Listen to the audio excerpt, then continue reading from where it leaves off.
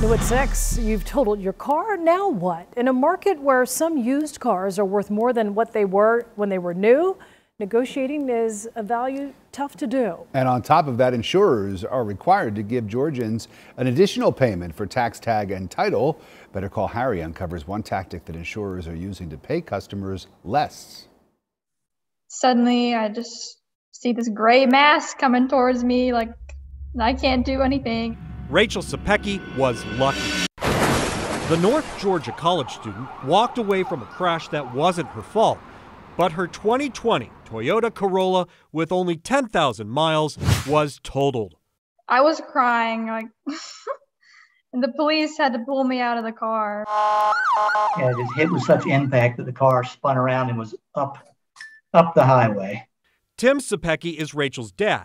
When he found out the at-fault driver was underinsured by Geico, he went to his insurer, Progressive. Of course.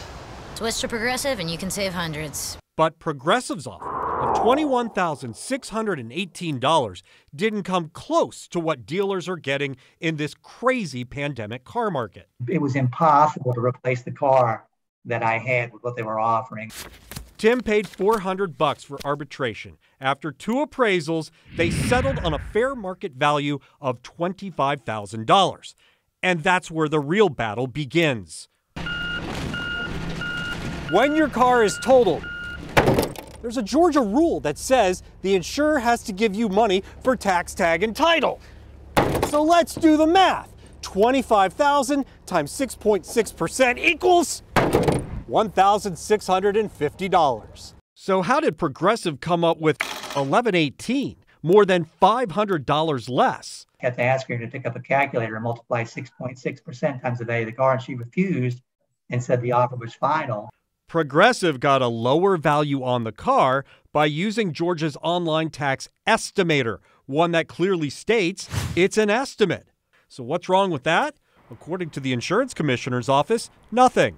And based on us putting in the information, as the questions were answered, we came up with the same amount that the insurance company came up with. The case was closed. Only Tim's not the kind of guy who takes no for an answer. Absolutely. If you know you're right, stick to your guns. That's why we pushed. Georgia's Department of Revenue gave us a statement contradicting the insurance commissioner. The TAVT estimator is not designed or intended for use by insurance companies to settle insurance claims. These values are intended for tax estimation purposes only. You know what Progressive said about that?